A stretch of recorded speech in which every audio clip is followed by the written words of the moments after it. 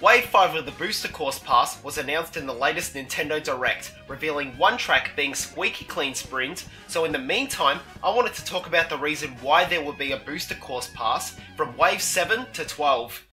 Mario Kart Tour has over 40 retro tracks that are currently not in Mario Kart 8 Deluxe, which is a really good reason why we need a second Booster Course Pass after Wave 6. Because in Mario Kart Tour, you can't just race on any track if you feel like it, you have to wait and see if the current tour has that specific track, and it's different every 2 weeks. But with Mario Kart 8 Deluxe, you can race on your favourite track as many times as you want. So having an additional 48 tracks is definitely possible.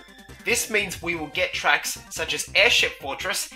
There are 15 unique characters in Mario Kart overall that are currently not in Mario Kart 8 Deluxe, and only 2 character slots left. However, we only got 1 new character, being Birdo during the release of Wave 4, and 3 new characters in Wave 5, being Petey Piranha, Wiggler, and Kamek.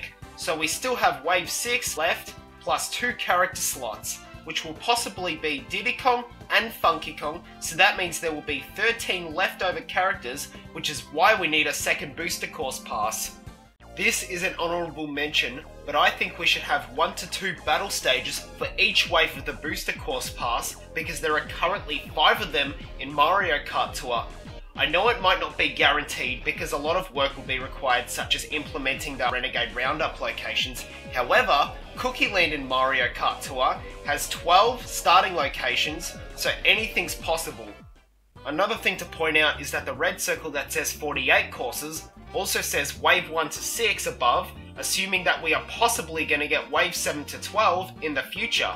There is a lot of evidence supporting a second Booster Course Pass, and with all of the tracks in Mario Kart Tour, I see this as a massive opportunity. If you liked this video, be sure to subscribe and comment down below on what tracks you think will be in the second Booster Course Pass.